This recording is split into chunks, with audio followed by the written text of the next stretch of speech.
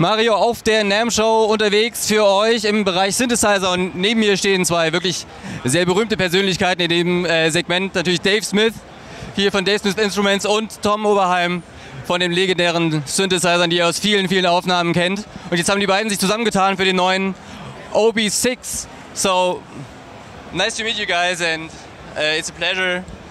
Maybe you can tell me about your new product and the collaboration of yours. Okay.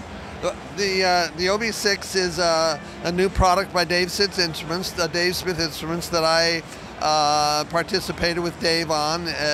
It uses a technology that he developed for the Prophet 6, but uses analog voice cards that give it the sound of the old Oberheim OB-6 matrix modular 4-voice, 8-voice from the 70s. And it sounds terrific, but it sounds like an Oberheim. That's great. I'm very excited to hear the new sound. So maybe you can tell me how does it start that you two work together? Well, Tom and I have known each other since the 70s. Back then, we've always been friends. Back then, we were competitors, of course, because everybody wanted either a Prophet or an Oberheim. And we thought it might be a good idea to give people that choice again. So we started talking last summer and we said, well, wouldn't this be a good idea? And we said, yeah. So we started working on it, and we were both very happy to see how it came out, because it really sounds like an Oberheim synthesizer. And the response at the show has been incredible, because everybody they hit 3 notes and they go, I know that sound, I know that sound. And you say it's a combination of the Prophet and the Oberheim, so you can also do the Prophet sound as well? No, it does not do the Prophet sounds. The basic technology for all there's over 100 control voltages inside this instrument. We developed all the technology for controlling all of the control voltages and all of that for the Prophet 6, so we use that here. But the sound generation is 100% new, 100% different. These two instruments do not sound the same.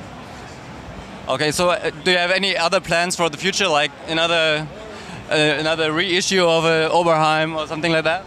Well, I mean, the machine the OB-6 announced yesterday, I think we need a little time. Of course, right.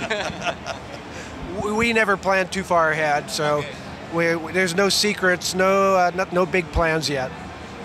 So this is not some magic high-tech chip that somebody's invented. This is basic discrete circuitry, just like it was 30 years ago, but controlled a little differently. So it's not like it was years in the making and the chips are going to go away and all of that. This is really basic stuff, and we'll see where it leads. I'm not that familiar with the features now, because it's so brand new. What would you say is the key feature beside the legendary sound? What is the key features of the instrument?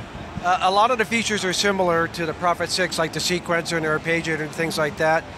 We have a complete dual digital effects section, but one key thing there, we added models of Tom's original Maestro phase shifter and ring modulator from the mid-70s, early 70s? Early 70s. Early 70s, right. So from the early 70s, so that's a little bit of extra of Tom's goodness that we put into the instrument. Absolute spot-on simulations of them. It just sounds like what I had back in the early 70s. Really fantastic. Perfect. I appreciate very much. Thank you very much for the interview. And maybe we can just do some sound examples now. Sure. Yeah.